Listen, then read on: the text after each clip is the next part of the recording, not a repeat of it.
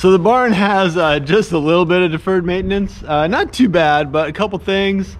It's still early in the season, hasn't even really hit springtime yet.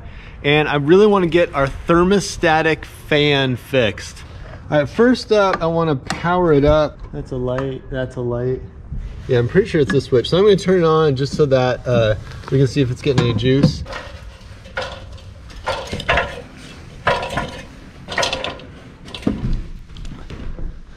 All right, let's go over here and look at the fan. This is the lead coming in, and it's got juice, nice. And the tricky thing right now is that even if I could set it all the way down to 60 degrees, it's not gonna kick on just because it's so dang cold. So all I'm doing is just disconnecting the hot leads, and I'll wire them together and see if I can get the fan to go. Cool, so I bypassed the thermostat up here.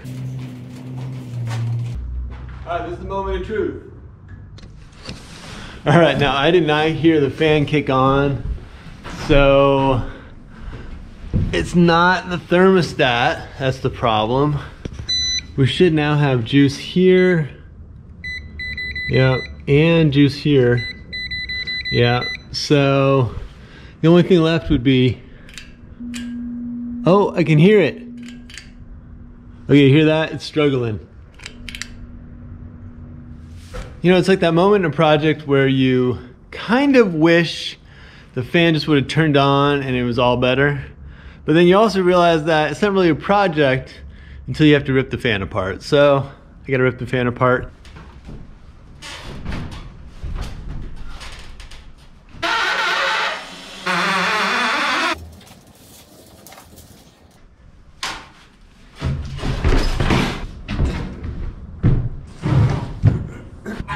See, I was hoping that the blade was seized, but no, it's not.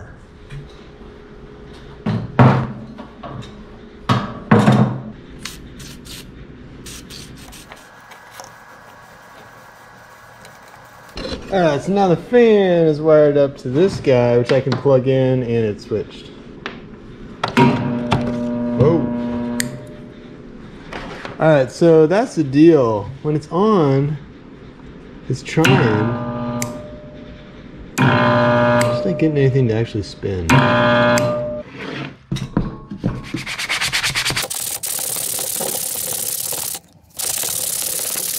Alright, here's what I did with this dude is I basically cut the switch out of it and just wired it up on high speed. I was kind of worried the switch was maybe part of this. This is the switch. It just seems so cheap. Anyway, I cut that thing out, hardwired it so there's no switch. So then I just did a lot of lubrication, lubing up these bearings, and the thing is moving really smooth now.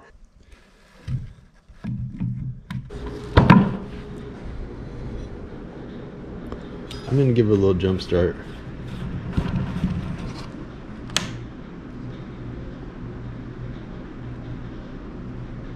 See, it's turning like the slightest bit. There we go. So basically that's my problem, is that like it'll run, like that's running pretty good right there, but just getting it started is not exactly happening. All right, so no jump start. And it just struggles. And then it gets going. I think the capacitor might be toast.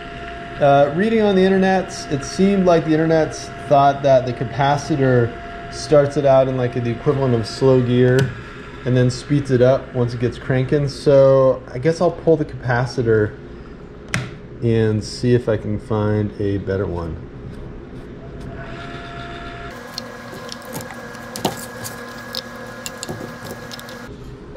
Alright, here's the capacitor. Anyway, I'm going to look on the interwebs and see if I can find any one of these.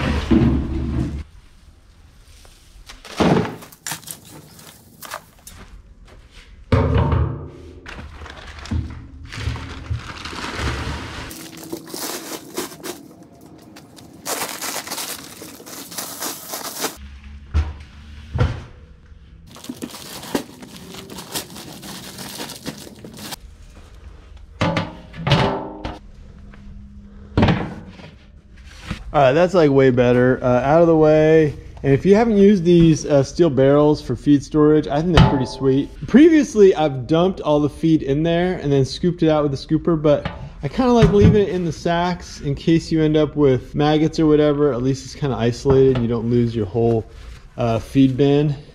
Anyway, two of those guys, one's feed, one's scratch grains, and that's pretty much dialed in. And then up here is just cracked corn that I use to, you know, scatter for the birds.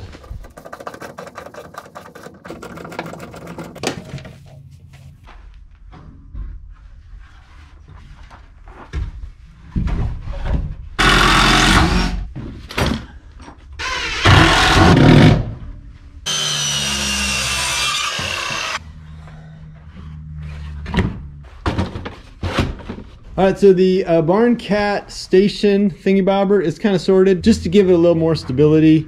It's on one leg here and then attached on some 2x6s underneath, so solid enough for cat stuff. This is their food.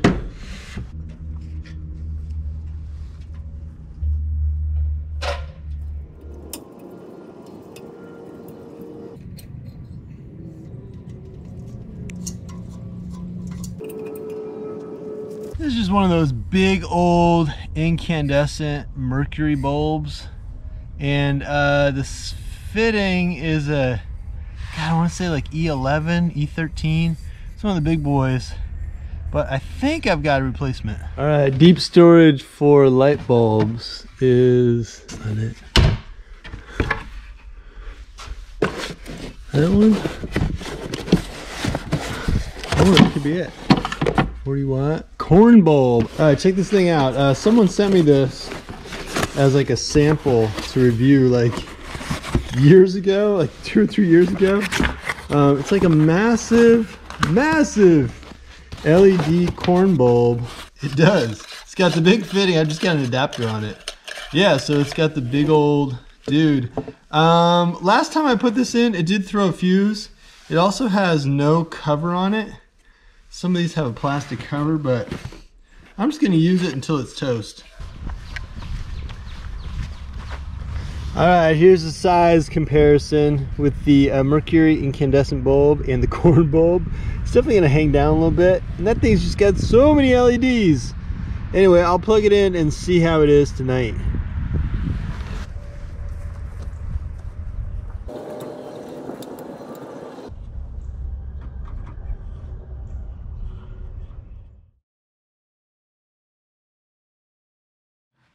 All right, so my theory has been that this guy might be toasted, and I found one that it's kind of similar on the interwebs. 350 volts, that's the same. Plus or minus 5%, that's good, but 25, that's different. This guy's 50, 60 hertz, 50, 60 hertz. So there are some striking similarities between these two. Obvious difference that this is big and square.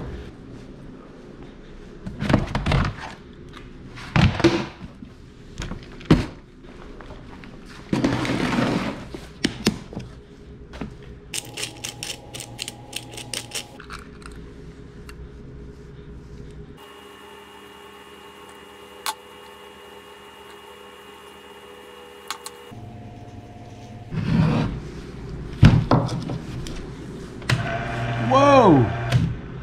That's so good. That is so good. Oh, all right, that's awesome. That's it, man. That thing cranks.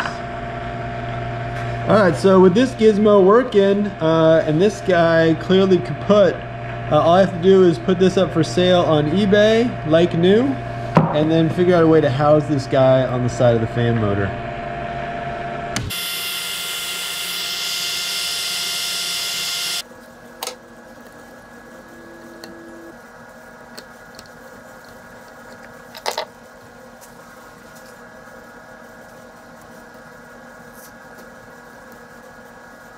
Emergency physicians are on the front lines for patients who are hospitalized for COVID-19. Now, we want our newsroom's health reporter. Count up, and you go in and do the job. And there's areas in medicine that think you can't do this job. Specifically on the front lines of this, in the hospitals around the state don't have that.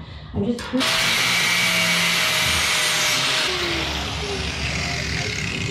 City of Derrick now, Derrick is a bustling town.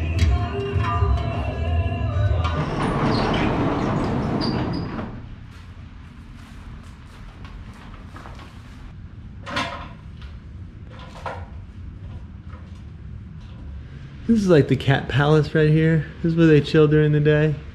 At night, kill mice. During the day, chill out.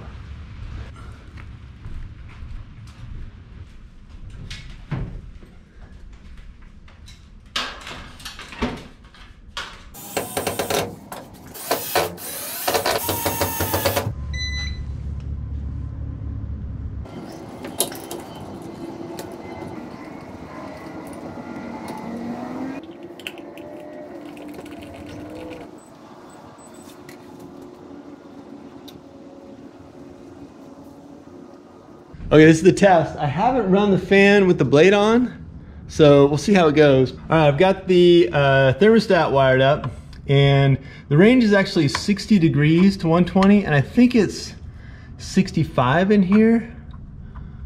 It's kind of a warm day. So I'm gonna pop it and see if we can get the fan to roll. Haha, there we go. Excellent. Cool. And then I'm just gonna set it at about 100 or 110. About 100. Let's set it about 100 for the summer. All right, thanks for checking out that fan project. I was kind of glad how it turned out. I also did a few other things around the barn, but you know, I was just looking at the roof out there, and there's so much more work to do on this barn. So more projects ahead. Thanks for checking it out, and I'll see you in the next project.